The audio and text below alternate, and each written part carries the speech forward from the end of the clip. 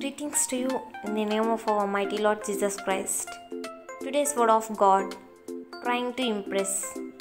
When a college class went on a cultural field trip, the instructor almost did not recognize one of his star pupils.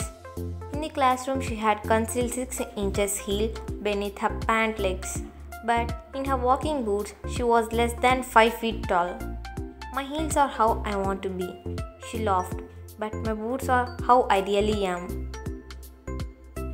Our physical appearance does not define who we are. It's our heart that matters.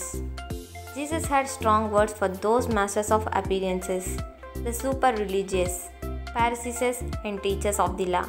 They asked Jesus why his disciples did not wash their hands before eating, as the religious traditions dictated. Matthew 15:1-2. Jesus asked, "Why do you break the command of God for the sake of our tradition?"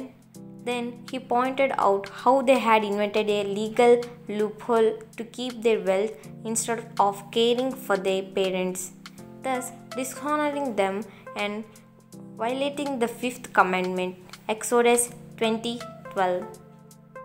If we obsess our appearances while looking for loopholes in God's clear commandments, we are violating the spirit of His law. Jesus said that out of the heart comes evil thoughts, murder, adultery, sexual immorality, and the like. Matthew 15:19. Only God, through the religiousness of His Son Jesus, can give us a clean heart. Lord, we are so prone to rely on our own efforts to impress you and others. Help us to be authentic in all our relationships and to enjoy the restored heart we can have through your forgiveness. When our motive is to impress others, we are not impressing God. Today's readings: Matthew 15:1-11, 16-20. God bless you all.